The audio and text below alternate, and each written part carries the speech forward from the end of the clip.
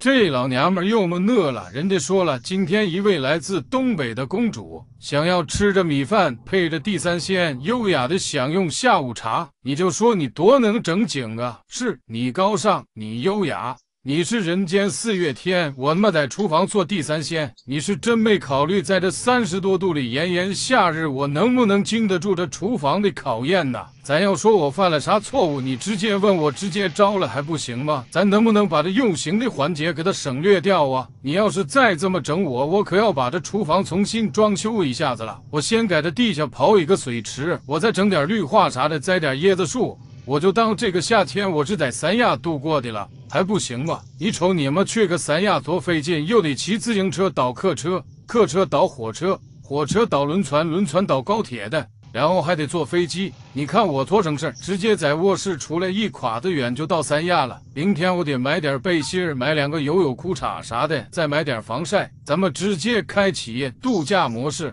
度假之前先把这地三鲜给人家公主做了吧。这土豆茄炸好，葱蒜爆锅，放点蚝油，放点生抽，给它爆香了，放半碗水，再放点老抽调这颜色。鸡精、味精、白糖看着放就行，淋点水淀粉勾个芡。这勾芡的时候注意点，看着点，给它勾成这个黏的糊的程度就行了。把这炸好的土豆茄子往里边一放，给它搁成匀乎的就完事儿了。这家伙嘎嘎下饭，你吃去吧。有的人对东北菜的认知就是稀嫩齁咸椒黏，但是这一点我不赞同。咱东北菜主打的就是一个下饭。说到下饭，这个腊八蒜那是嘎嘎下饭。喜欢吃的自己去橱窗扒了哈。行了，不跟你们说了，我要出去买游泳裤头了。